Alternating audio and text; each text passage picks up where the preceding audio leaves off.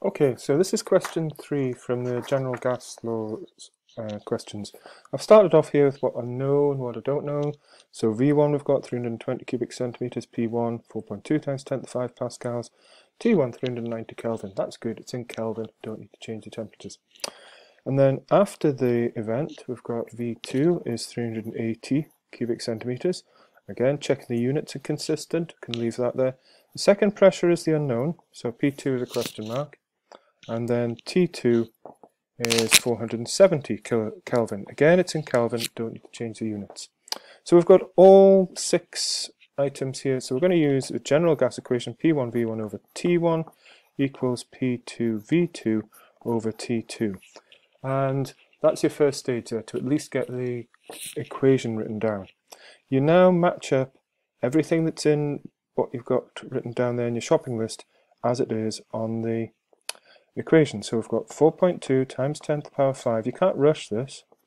There's a lot of information to put down. It's the most complicated equation you're going to do in National 5 over 390 equals P2 is what we're trying to find, so we'll leave that as a letter, times 380 divided by 470.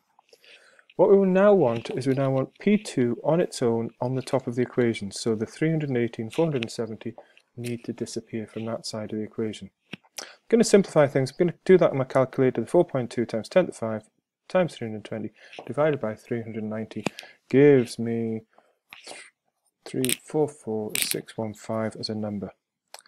Now, to get rid of those two things, what I'm going to do is, like you do in maths, is whatever's on the bottom, I'm going to multiply both sides of the equation by that. So 470 times that.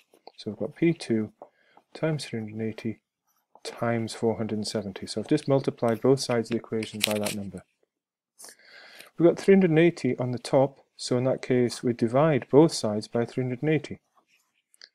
Divided by 380, and we've also still got the 470. So on this side now the 380's cancel, the 470's cancel, so we've got P2, and that's equal to 470 times the 344615 we had divided by 380. You do that in your calculator and you'll get 4.3 times 10 to the power 5. So P2 is 4.3 times 10 to the power 5 pascals, which was the unit of pressure that we had from the top there, and that